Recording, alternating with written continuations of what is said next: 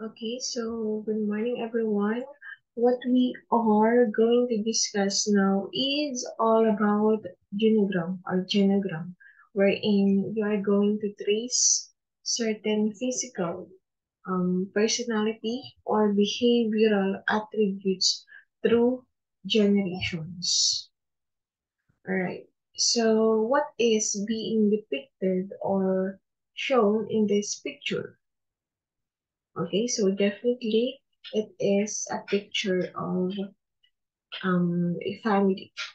So you will be able to identify various family members in your family as well as other members of your kin when illustrating your family genogram. So in this lesson, let us learn more about how your family genogram will help you trace physical, personality, or behavioral attributes through generation. So, but let's first define what is a genogram or a genogram.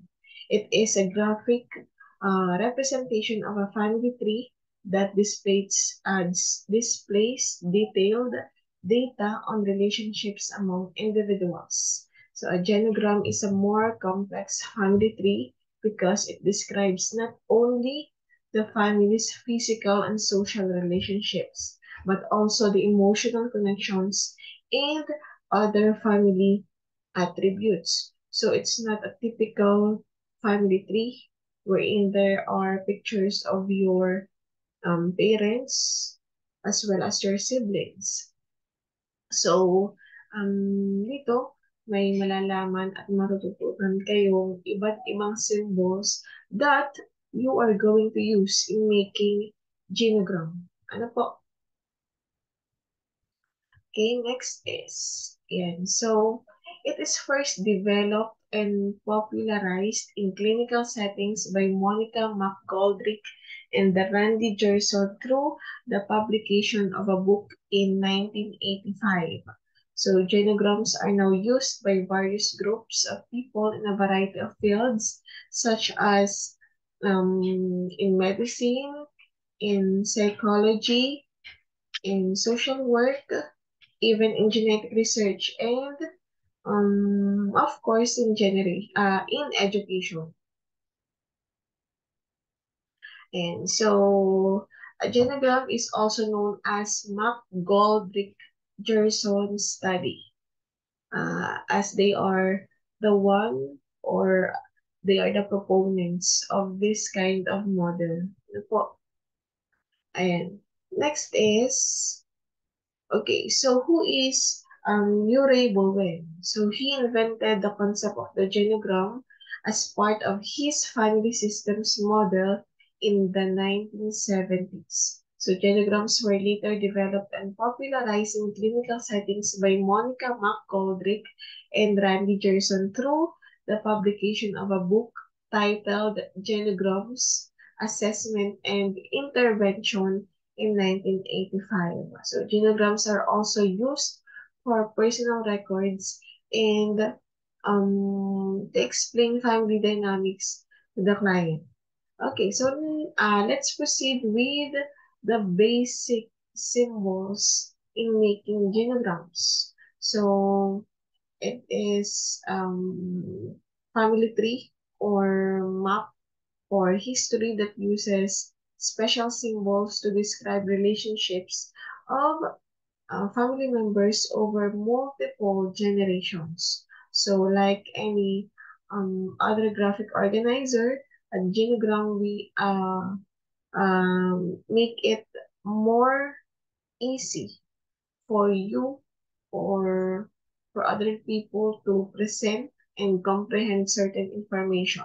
So we have different symbols in making genogram. So we have a square symbol in pertaining a male, then circle for female, triangle for pregnancy or pregnant women, then circle with an what do you call this? An upside down triangle at the center for um uh triangle at the center for gay, then square with an upside down triangle at the center for lesbian.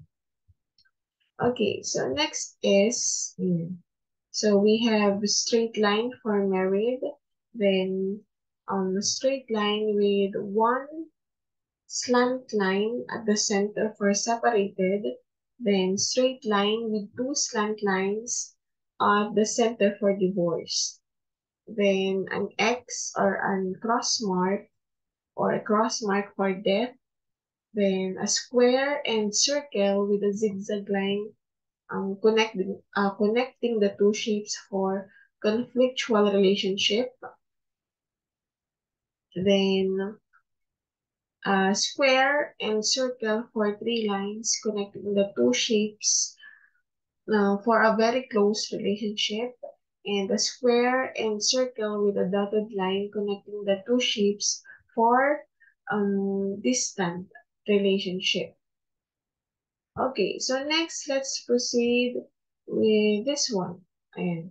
So, a square and there is a cross mark or an X mark at the center for death, then a question mark for no gender, then a diamond for pet, and adopted child for square with dotted lines, and for foster child, a square with small dotted lines. Then for pregnancy, there is a triangle. Then for miscarriage, a triangle, and there is a cross mark inside the triangle. For abortion, a triangle, then a cross mark, and um, a horizontal line at the center for abortion. Then fraternal twins, one square and one circle, and for identical twins, two, we have two squares. Ano po? Okay. So, ano ba pag sinabi nating fraternal and identical twins? Ano ba ang pagkakaiba doon? Ano ba ang pagkakaiba ng dalawang yung mga anak? So, when we say identical twins or monozygotic twins, and so they develops into two babies with exactly the same genetic information. So, as in magkamukha sila. Ano po? So, for fraternal or for dizygotic twins, so they produce two genetically unique children. Ano po? So, it can be a girl, one girl and a boy, pero sila ay twins. Ano po? Usually, hindi masyado lang magkamukha. Ayan. So, that is the difference between fraternal and identical twins. Ayan.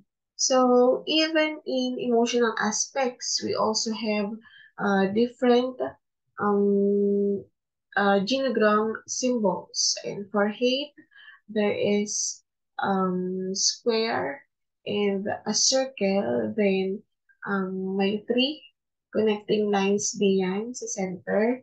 Then, for distrust, we have a square and a circle as well. Then, one line and vertical lines at the center. Then, for violence, we have zigzag lines. And for emotional abuse, it is also a zigzag lines, but it is as mas maliit ano po, compare sa violence and in physical abuse, dun sa katapat ng violence. Ano po, so kung makapansin ninyo, iba't iba yung zigzag pattern nila. Ano po, ayan. So for manipulative, there's an arrow, then there is a cross mark at the center, then for in love, there is a line at the center, then two interlapping circles sa gitna. Then, For best friends, we have two vertical lines and two horizontal lines and vertical lines at the center. Then for physical abuse, ayan. So may pagkakaiba lang ang zigzag pattern niya compare to violence. Ano po? For sexual abuse naman, we have two small zigzag lines, and for controlling, we have an arrow and then um, square the center and cross mark inside the square. Ano po? Ayan. So what is next? So we also have this one. Ayan. So for heart disease, we have a square, and dun sa upper left corner ng square, we have another small square there, and a red color inside. Ano po? So that is for heart disease. So if someone, kung mga kamag-anak ninyo is suffering from that kind of diseases, ayan, so pwede nyo gamitin yung mga symbols na yan. Ano po? And so next is for breast cancer. We have a circle inside, then a square at the upper right corner of the circle, then a red color again. Ano po?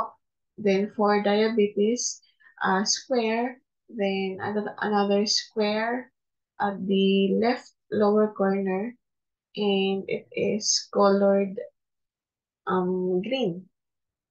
And then for Alzheimer disease, we have a circle shape. Then at the upper right corner of the circle, there is a square and a yellow colored. Ano po? Then for Down syndrome, a square, then another small square inside, placed in uh, uh, lower left corner of the square, and it's colored blue. Then for depression, we have square, then our lower right corner, there is a square, small square inside the circle, and then it's colored black. And for smoking, we have a square with a violet line. Ano po? Kulay violet po ang kulay ng square. Then for substance abuse, there is color red circle. And so next is, okay, ayan. So we have different ways in making genogram. So we have number one, know your reasons for making a genogram to help you determine the type of family information you want to indicate. Next, number two, name all the members of your family kinship that you wanted to include in your genogram. So number three, organize questions to gather facts and figures about your relatives to be included in the genogram. And number four, write down notes how everyone in your family is connected. So solicit information starting with the oldest generation down the line. Okay. Okay, so let us try to examine how well you have learned from this lesson by doing this activity. So you're going to make your own family genogram. So for direction, you're going to make genogram of your family by using the symbols that you have learned. So consider the family physical, social, and emotional relationships and other family attributes. You're going to do your activity in a short bond paper. So, okay, so that's it for this lesson. I hope you all gained another knowledge and new information, and see you all in our next video lecture. Thank you.